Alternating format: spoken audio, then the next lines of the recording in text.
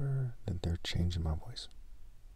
Keep in mind that my life story could have been told in a way that is so much better, and I needed a suitable helper.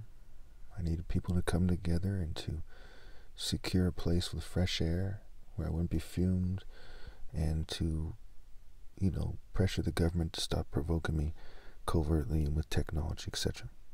And unfortunately, those things didn't happen. So I'm going to discuss a little bit about my experiences on the streets of Morgan Hill.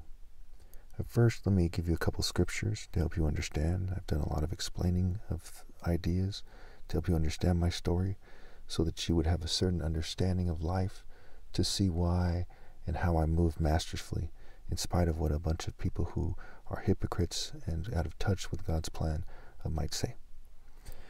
So Proverbs 15:4, the soothing tongue is a tree of life, but a perverse tongue crushes the spirit. Now, remember, the Bible is by Bill.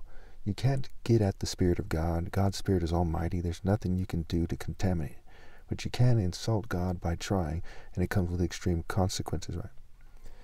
So the soothing tongue, right? Actions speak louder than words. It is, for example, a gorgeous woman coming around and helping me make my videos because I'm sabotaged, because this is a planet where people work together to get things done, etc., right? If no one is helping out the most righteous person ever, his videos aren't going to be as good as they otherwise would be, right? But they tell important messages nonetheless, and you kind of see the tactics of the New World Order, etc. So a soothing tongue is a tree of life, but a perverse tongue crushes the spirit. In the same chapter, it's one of the best chapters in the Bible, Proverbs 15. We go down 9 verses, we get Proverbs 15:13. A happy heart makes the face cheerful, but heartache crushes the spirit. So what crushes the spirit? A perverse tongue, right? Perverting the course of justice, choosing perverts instead of the righteous man, what have you. And heartache. So you're not supposed to break the king's heart. Okay? And it says also in Proverbs that, my favor is like a rain cloud in spring. Things of this nature. So you're supposed to want to get the blessings from God by rallying to me. Obviously, if you love me, you keep my commands, and you would rally to me and obey God to me. So with that being said, when I came to Morgan Hill, I was, I had to ask my brother and my mother the other day, and sometimes they get facts wrong for whatever reason. And so my mother said that we had 50 horses at some point, and maybe that she was trying to throw off my videos, I don't know. But from the best of my recollection at this point, I came to Morgan Hill maybe when I was like 11 years old, somewhere around then. And I wasn't really allowed to go out very much, right? Wasn't allowed to drive in the car with any vehicles with older people. And I didn't really have any friends that were older anyway who could drive when I was 11. And so I'd get dropped off in town, and I'd walk around.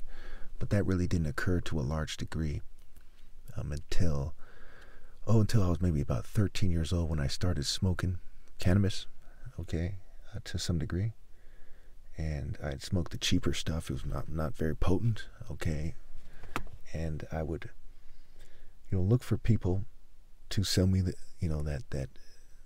cheaper stuff, And so that started probably when I was about 13 years old, which is around the time there was the first diagnosis, right, where I was diagnosed, because I was getting bad grades, and I had gone to San Jose State Summer School around that time, and I was getting bad grades, and after getting an A the first time I went to the summer school, I got a very bad grade. I didn't want to tell my parents why that was, so I said that I was kind of sitting there, and I lost track of time, which is consistent with being high or something, but to the extreme, But that's not even what happened. What happened was I just was not doing the work.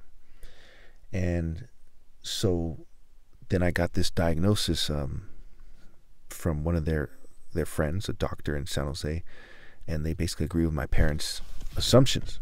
And that started a long series of events of me disagreeing with my parents about my mental health, which is something that the government sought to capitalize on and sought to play me out as crazy instead of having people answer my arguments, even though I eventually ended up getting a college degree and so on and so forth, which is not something that somebody with a severe mental illness could achieve. I've never heard in my life of anybody who has an untreated and severe mental illness that graduates college. I've never heard of that in all my research into mental health, much less a top martial arts challenge. So it's absurd to think that anybody is more sane than I am when you consider the arguments that are being made here, the courage, and the fact that the Egyptians and others said the heart, the courage, the heart, the passion is the seat of true intelligence, because life decisions are greater than book smarts, right?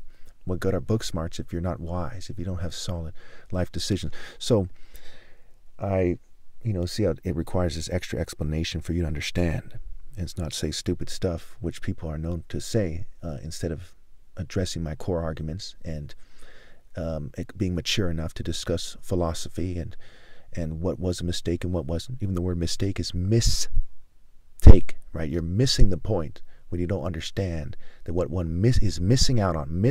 Sing, right? The idea of a true love song in its pure form, right? And there's songs in the Bible, that's what Psalms are, and so on and so forth. So people are missing the point. They're making mistakes.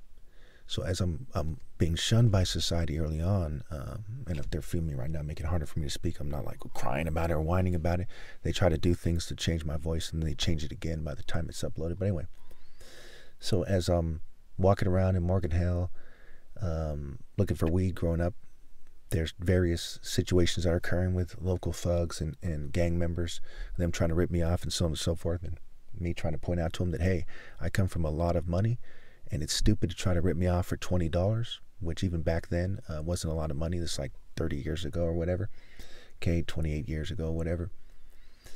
And they didn't understand. They didn't have a sort of entrepreneurial way of thinking. And a lot of people don't want me to get into, the tough guy arguments being made here. Okay.